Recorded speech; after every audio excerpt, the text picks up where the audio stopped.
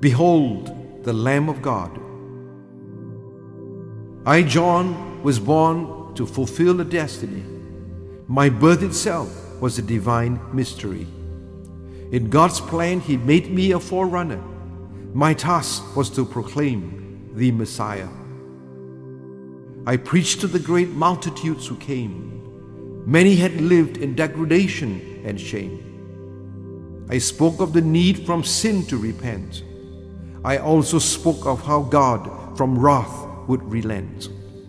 One day a man came to the river to look for me.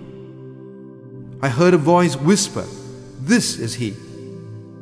My heart resonated. I knew who this man was. He was none other than the Messiah, of course. With a mighty voice I cried out, "Behold the Lamb of God!" Many hearts were moved and faith was restored. The Spirit of God descended on him like a dove. This was the gracious Messiah, the Son of His love. He arose from the waters with great power. The Spirit of God filled Him from that hour.